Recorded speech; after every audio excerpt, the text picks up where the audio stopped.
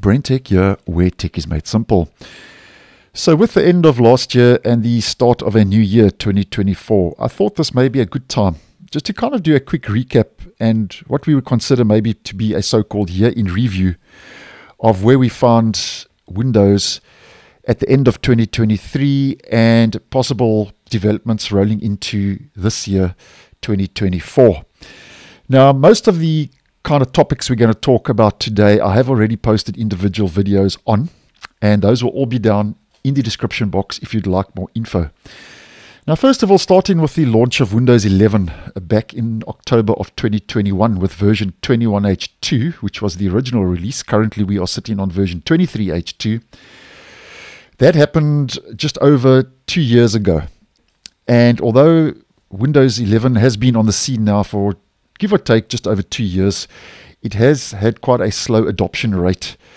And the slow adoption rate, as many of you will also know, and as we have posted quite in depth on the channel, is mainly because of the strict minimum system requirements to be able to run Windows 11, where a lot of Windows 10 devices, as an example, cannot upgrade to Windows 11 because of the steep, mainly CPU and TPM2 hardware requirements, including my own Windows 10 laptop.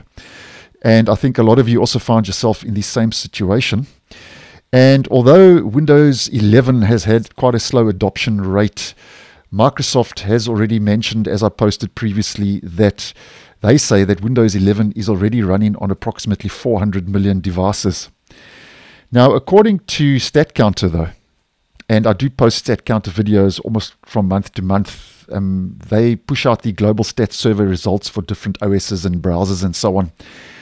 Most users are still running Windows 10 compared to Windows 11, where Windows 10 is sitting on about 70% or so, give or take, market share, where Windows 11, according to StatCounter, is sitting anywhere between 23 and 26%.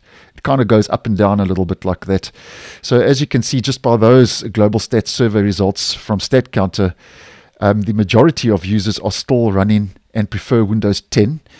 And that's also mainly because of the strict system requirements to be able to upgrade to Windows 11. A lot of devices, including my own, are unable to. Now, with all this going on, Microsoft is also going to be ending support for Windows 10 in just under 2 years' time, which is in October 2025.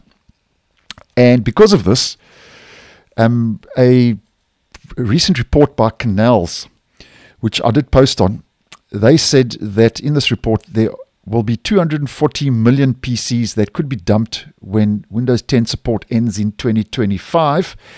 And obviously, due to this, there was a lot of public outcry, and even on this channel, there's quite a lot of debate in the comments going on about that.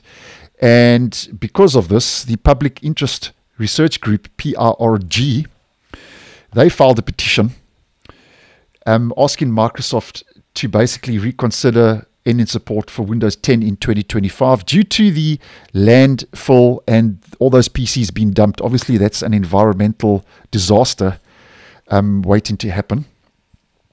And that was the PRRG, the Public Research Group, who pushed out that petition.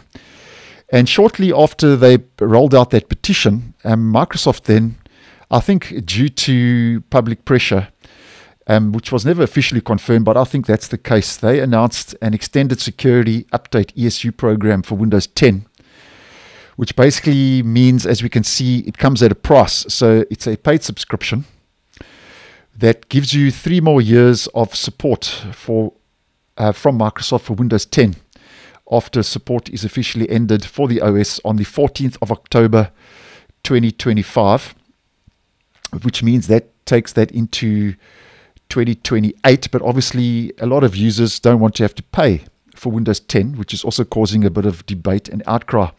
Now, with all this going on, we still have a possible Windows 12 that's going to be thrown into the mix, or as Microsoft is calling it, the next generation or a new version of Windows. Now, at this stage, Microsoft, as I've posted, has never ever officially confirmed what that next version of Windows is going to be. Is it just going to be a Windows 11 24H2 feature update? Is it going to be a possible Windows 12 or something else?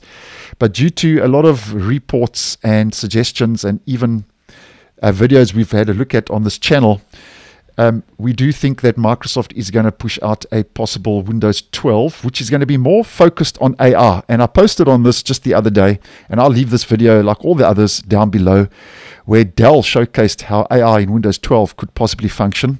And as we know, Microsoft is already focusing on AR with Copilot, and we do know that the next generation of Windows, be that whatever, Windows 11 24H2, something else, or Windows 12, is going to be focused and become a more AR-powered OS with a lot of artificial intelligence built directly into the OS. So that's just a quick roundup, basically, of last year in review, where we found ourselves at the end of 2023 with Windows and moving into this year. And obviously, we are expecting to see some significant changes with future versions of Windows this year. And I will obviously, as always, keep you posted. And as I get more information, I'll keep you guys in the loop. So thanks for watching, and I'll see you in the next one.